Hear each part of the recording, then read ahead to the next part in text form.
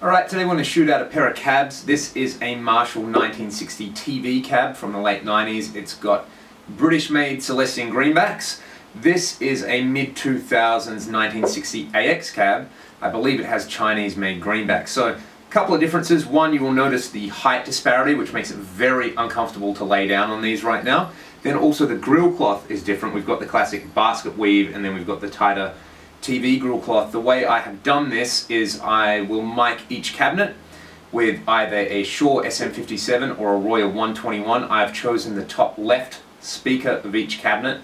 I found it sounded the most balanced overall, and I'm either using the 121 right on the cone or the 57 on the cap edge. So try it out.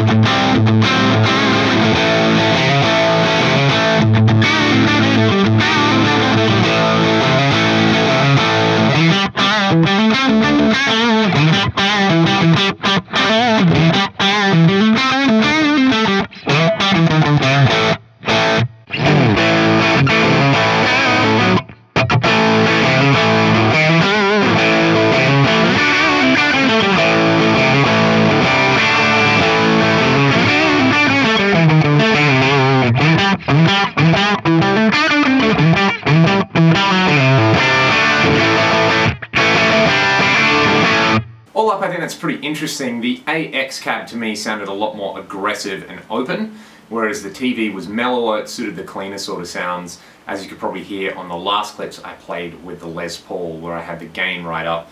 The AX definitely was a little bit hairier, which was kind of nice, but then playing with the Strat, I kind of like the TV cab a little bit more, and being able to hear it with a 57 versus a 121 was very interesting as well. So yeah, there you go. Choose your cabinet wisely, even though it's the same type of speaker, I guess where the speaker's made, what type of grill cloth, the dimensions of the cabinet, the type of microphone you use, obviously the type of guitar and the type of head that you choose, all play a big part in that cabinet sound. So let me know which you liked better, and why not chip in with some suggestions on cabs to shoot out in the future.